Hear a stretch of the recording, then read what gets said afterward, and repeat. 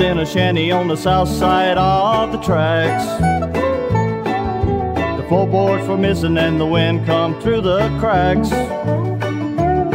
The roof was leaking and the windows didn't have no glass. We lived about a notch and a half below the poverty class. My pa spent half of his time in the welfare line, and the other half in the bar with a bottle of wine. We were always hungry, but that was a long time back.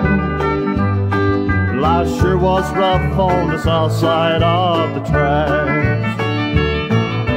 The middle class lived on the north side of the tracks, and the rich folks lived just a little bit further back. They looked down their noses and said we were all bad, and tried to impress each other with the things they had. Well, an out-of-town lawyer drove up to the house one day. Said Pa had an uncle who had recently passed away, and had no other relatives living when he met his fate. Left my Pa a lot of land and a $10 million estate.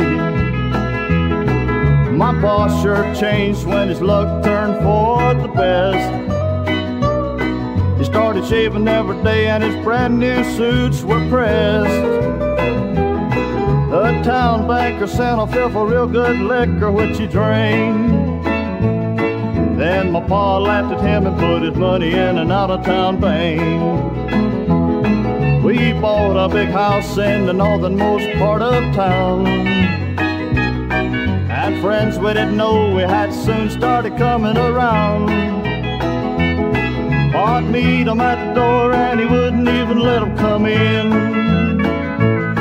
He said, once I needed you, but you didn't want to know me back then.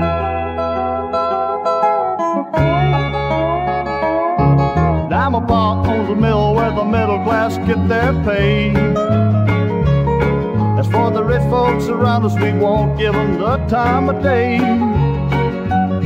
Now that we got more than them, they want to come around and pat us on the back.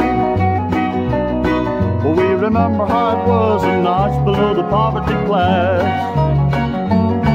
We remember how it was a notch below the poverty class. We remember how it was a notch below the poverty class. We remember how it was a notch below the poverty class.